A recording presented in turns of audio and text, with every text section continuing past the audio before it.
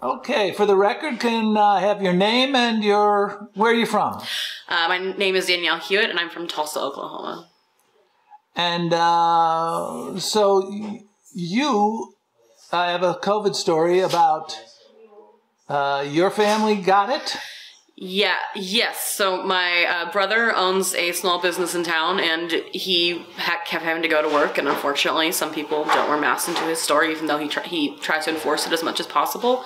We came over here for Father's Day, and then probably a week later, I was feeling sick, and I told all of my family, and they all said it's allergies, don't worry. Even my brother's girlfriend, who's a nurse, told me that. And I was like, I don't know. And so I went and got tested. It came back negative, and so then I just kind of went back to my life. And then about a week later, I woke up with these terrible symptoms, and they, including I lost my smell, lost taste. I felt like I'd been hit by a truck. And I kept working, and I would sleep for 30 minutes, wake up and work for an hour, sleep for 30 minutes just to get through it.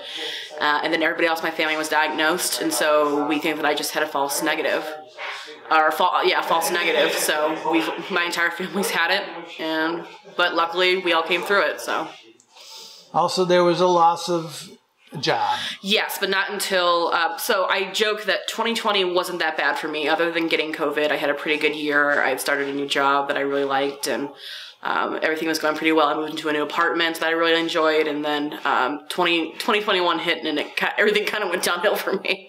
I worked in film and music, and unfortunately those areas are very affected by COVID.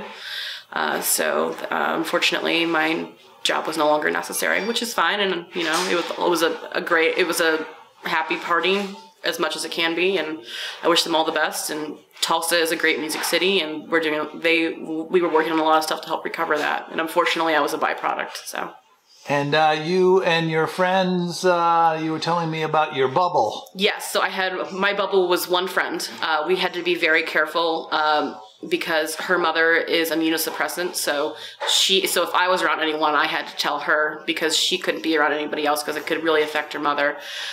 But we believe that she may have had it in February of 2020 when she had gone to Spain for Christmas and had come back and was feeling terrible, and she got tested for the flu, and it wasn't the flu. And now that we think about the symptoms, we think she may have been one of the first people to bring it back to Oklahoma. So, yeah. And so has this year, I mean, the year seemed to be going pretty well, even with COVID. Mm-hmm. And your one friendship, you're still close.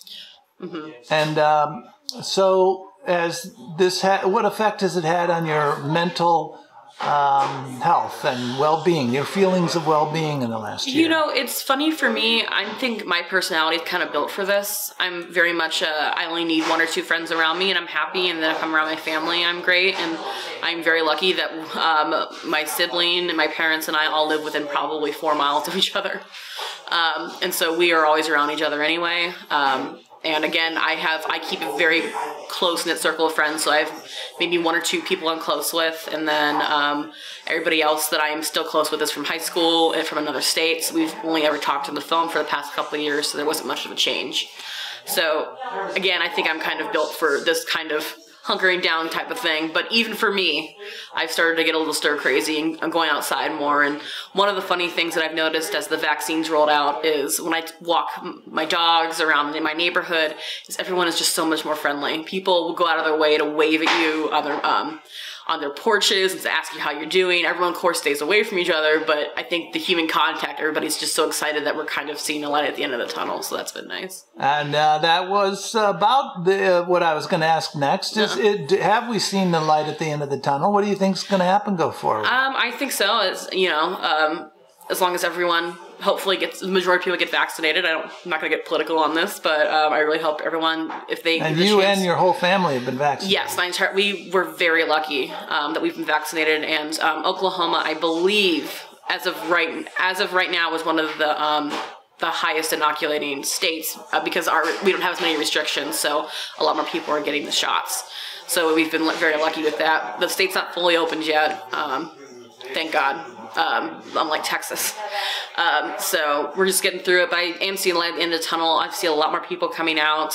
It's just, I think we just need to keep wearing the masks and keep following regulations, and I think by summer we'll be ready to go.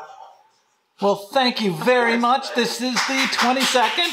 Thank you. Thank you.